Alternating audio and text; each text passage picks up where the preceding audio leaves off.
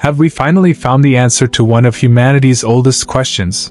Are we alone in the universe? The James Webb Space Telescope may have just brought us one step closer to a revolutionary discovery. Meet K218b, a distant exoplanet that has suddenly found itself at the forefront of astrobiological research. Why? Because James Webb discovered something unusual in its atmosphere, something that could potentially signal the existence of life: water vapor, methane, and even the rare dimethyl sulfide. These are not just random molecules. They may be the biosignatures we are looking for, clues that life in some form exists beyond Earth. Armed with the most advanced space technology ever created, James Webb is our new guardian of the galaxy, a telescope designed to peer into the unknown and perhaps redefine our understanding of life itself. So, are you ready to venture into the unknown and dive into the mysterious world of K218b? As we venture deeper into space in search of answers to questions that have puzzled humanity for generations, we rely on the eyes of our technological marvels to bring the universe into focus. One such eye is the James Webb Telescope, or JWST. For decades, the Hubble Space Telescope has been our window to the universe, producing images that have both delighted and enlightened us. But even Hubble has its limitations. Meet James Webb, a telescope dedicated to pushing the boundaries of what we can see and understand. One of the most innovative features of the JWST is its cool screen technology. This is no ordinary sunshade. It's a multi-layered engineering genius the size of a tennis court that blocks the heat of the sun, Earth, and Moon. Why is this important? Because it allows the telescope to cool to incredibly low temperatures, increasing its sensitivity to the faint infrared signals emitted by distant celestial bodies. Infrared observations are crucial for studying exoplanets such as K218b. Unlike visible light, which can be absorbed or scattered by space dust, infrared waves can overcome such obstacles, giving us clearer and more detailed images. JWST's ability to make infrared observations is not just an achievement.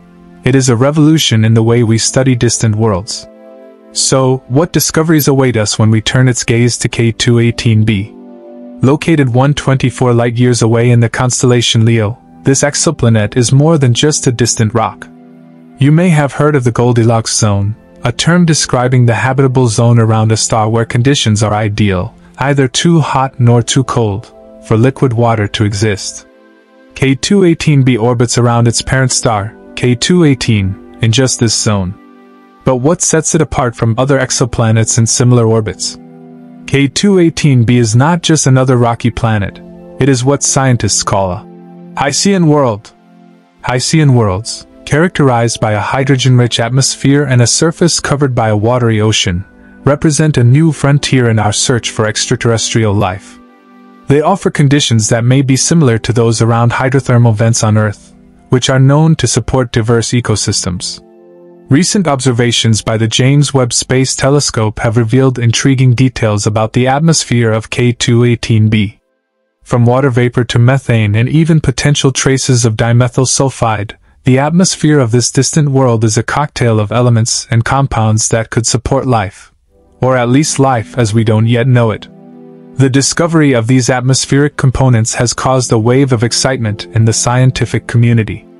Researchers are full of excitement and speculation as they ponder the implications of these discoveries for astrobiology and the broader quest to understand the nature of life in the universe. Could this Hycean world, with its unique atmospheric composition, be the key to unlocking the mysteries of extraterrestrial life? And what might its unique conditions mean for the future of astrobiology? When we venture into the field of exoplanet exploration, one of the most challenging but rewarding aspects is the study of alien atmospheres. K218b, with its unique location in the habitable zone and intriguing atmospheric composition, provides a compelling example. While Earth's atmosphere is a mixture of nitrogen, oxygen, and gas impurities, K218b's atmosphere is a very different cocktail.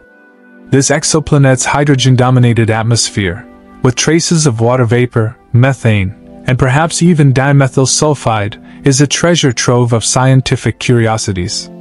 Studying the atmosphere of an exoplanet more than 100 light-years away is not an easy task.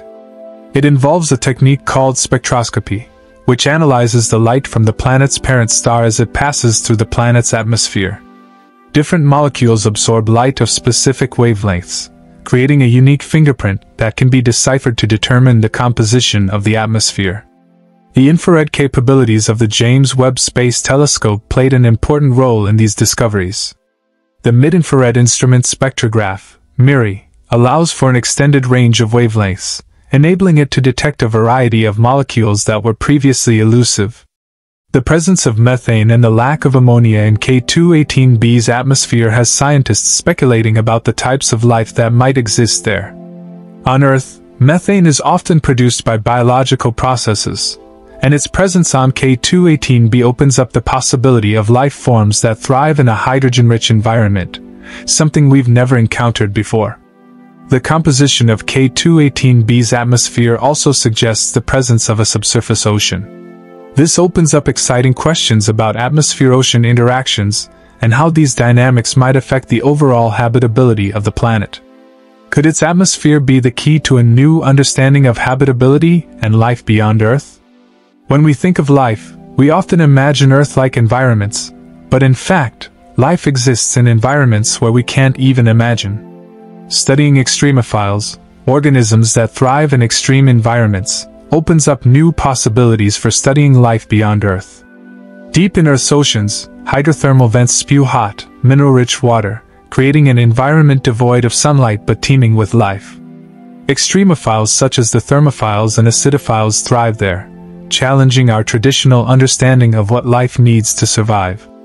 Could such life forms exist on exoplanets like K2-18b? The hydrogen-rich atmosphere of K2-18b offers unique conditions for previously unexplored life. On Earth, certain microbes called methanogens produce methane in an oxygen-free environment. If methane in K2-18b's atmosphere is produced biologically, we may be in a world where hydrogen-loving extremophiles thrive. The study of extremophiles expands the range of conditions in which life can exist, from the acidic rivers of Rio Tinto in Spain to the tundra of Siberia. Life on Earth exists in a wide variety of extreme environments. This diversity encourages us to reconsider the ecological limits of extraterrestrial life. The potential for a subterranean ocean and hydrogen-rich atmosphere makes K2-18b an attractive target for studying extremophiles in the exoplanet environment. Perhaps this distant world has its version of extreme life adapted to such conditions, and considering them, a name for itself. If extremophiles do exist on K2-18b, what might be their evolutionary trajectory? On Earth, life began with simple single-cell organisms and evolved into complex forms. Could a similar process occur in other worlds, given enough time and the right conditions? One of the most interesting aspects of studying K2-18b's atmosphere is the potential presence of dimethyl sulfide, or DMS. On Earth, this compound is often produced by marine phytoplankton and serves as a potential biosignature. But could its presence on an exoplanet like K2-18b also indicate life? In Earth's oceans, DMS is produced by phytoplankton and serves many ecological functions. It is a compound that, when oxidized in the atmosphere, can lead to cloud formation. Its presence in exoplanet atmospheres such as that of K2-18b could be a game-changer in the search for extraterrestrial life. The potential detection of DMS on K2-18b is still being tested. The James Webb Space Telescope's mid-infrared instrument spectrograph is capable of detecting such complex molecules, but confirming their presence requires careful analysis and expert judgment. The discovery of potential biosignatures such as DMS at K2-18b has excited the scientific community. However, like any groundbreaking discovery, it has also sparked a debate that oscillates between skepticism and optimism. The scientific community is divided on the implications of the discovery of DMS on K2-18b. While some consider it a strong candidate for biosignatures, others warn that abiotic processes can also produce similar compounds. The debate emphasizes the complexities and challenges in interpreting exoplanet data. Historically, astronomical discoveries have often been met with skepticism. When Galileo first discovered the satellites of Jupiter, his findings were initially rejected by many. Similarly, The discovery of the first exoplanet in 1995 was met with caution. These historical examples serve as a reminder that skepticism is an integral part of the scientific process. The search for extraterrestrial life doesn't depend on a single molecule or observation. Scientists are looking for a combination of biosignatures to create compelling evidence for the existence of life. Could DMS be a part of a larger puzzle involving other biosignatures like methane and water vapor? The debate is likely to continue until additional data is collected. As technology advances, future missions with even more sensitive instruments may provide the confirmation needed to classify DMS as a true biosignature. Is DMS the key we have been waiting for in the search for alien life? Or is it a distraction that is throwing us off track? Either way, the debate itself is a testament to the ever-evolving nature of scientific research. The James Webb Space Telescope has revolutionized our understanding of exoplanets like K2-18b, but it's just one step in a long journey of space exploration. What lies beyond this monumental mission, and how will future technologies continue to expand our cosmic horizons? The extremely large telescope, scheduled for completion by 2025, promises to be another game changer. With a main mirror diameter of 128 feet, it will be the largest near-infrared optical telescope in the world. Its unprecedented sensitivity could confirm or refute the biosignatures detected by the James Webb Space Telescope. The Large UV Optical Infrared Surveyor, or LUVOIR, is another mission on the horizon that could complement James Webb's findings. Designed to operate over a wide range of wavelengths, LUVOIR can provide even more detailed atmospheric analysis and potentially obtain direct images of exoplanets. As we target more distant exoplanets, advances in propulsion technology will be critical. Components like ion propulsion and even theoretical methods involving antimatter propulsion could drastically reduce travel times, allowing probes to reach and study exoplanets within a human lifetime. We've previously published a video on the possibility of interstellar travel and the challenges associated with it. As we stand on the threshold of potentially revolutionary discoveries, it's worth pausing to consider the philosophical implications and questions that fuel our cosmic curiosity. What does the search for extraterrestrial life mean for our understanding of existence, and what questions does it pose for the future? One question that's becoming relevant is the role of red dwarfs in the galaxy. Could these numerous stars, often overlooked because of their small size and dim light, actually be the cradle of life? Their longevity and stability make them intriguing candidates for planets that have life. What will the discovery of extraterrestrial phytoplankton mean for our understanding of life? Such a discovery would not only confirm the existence of life beyond Earth, but would also suggest that the building blocks of life are more universal than we thought.